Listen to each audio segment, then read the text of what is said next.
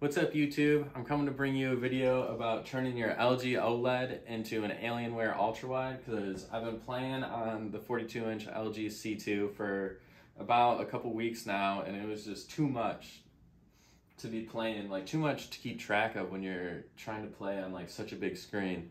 So I found out a way to make it an ultra-wide so you can get the 120 FPS at all times, and then it's still going to be 38 by 40 by 1600.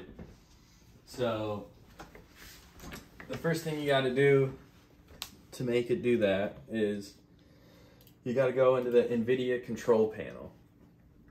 So you're going to bring up the NVIDIA control panel in here, and then you're going to have to go in and adjust the resolution here. So you're probably not going to have the resolution that you need in here. So you're going to have to make a custom resolution. You're going to bring it up, and I already got my two resolutions here. So this is the Alienware one that's around the 34 inch, and then this is the 38 inch that's more of a 4K for your LG C2. So you're going to create the custom resolution, and you're going to do 38 by 40 and you're going to change this number right here to 1600. So I already got mine set, so I'm not going to change anything. I can just go into my settings after I set it up here. But the one thing that you want to make sure you do, it took me a second because every time I'm playing my games and I could only play in windowed mode on the wide screen, it'd always bring it up full screen. So you'll have to make sure that you go to the desktop size and resolution and make sure you click the override the scaling mode set by games and programs. So when you are in a game and you go to full screen, it's not going to bring up the whole entire TV. So I'll have to show you what I'm talking about. So now once you got the resolution, you can just go in here into your Windows settings and then just change it to 3840 by 1600. And the second you do that, you'll be able to keep your changes. And now you have, and make sure it's 120 FPS and whatnot. You can go into your settings on the TV and whatnot. But so now that you're in here and you want to bring up a game, it'll bring it up and it'll be just like the Alienware ULTRAWIDE 4K. So I got my 1440p monitor here, and they're kind of around the same size, a little bit bigger. But I found this resolution to be the best resolution.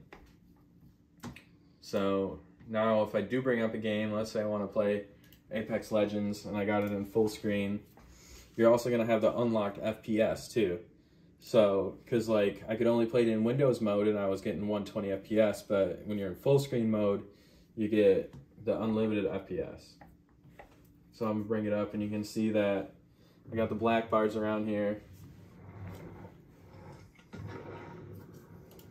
Once it loads it up,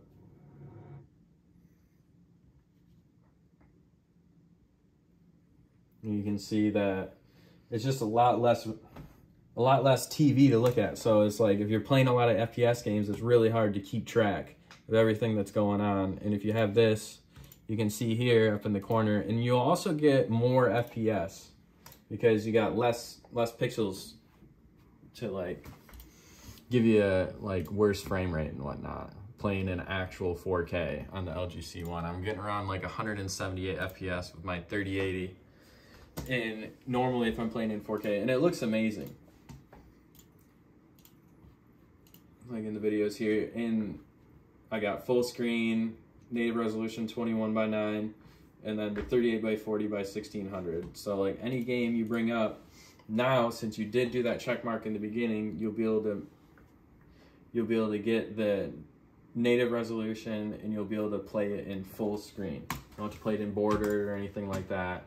So now it'll be silky smooth, you know, and if you can get the 120 FPS, you know, in 4K, you know, and you got like a 3090 or something and you want the bigger screen.